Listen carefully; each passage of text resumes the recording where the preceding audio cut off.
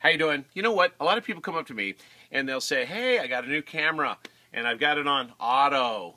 And I go, "Okay, good. Take a whole bunch of pictures on auto." But then there's something you want to do. You want to take it off auto.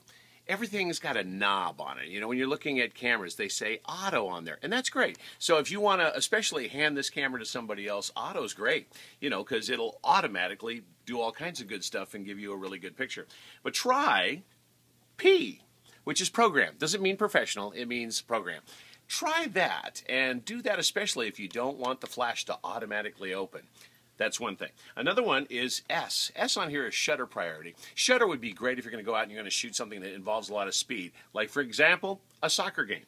How about A? You're going to take any pictures of people? A is great because you can get pictures so that you can get that nice clear picture of the person and everything else is blurry in the background. And then M is one of my favorites because you can take long exposures. That's just one thing you can do with manual. Like, for instance, taking star pictures. Yeah, it's a very cool thing. So anyway, get it off of auto and experiment this weekend.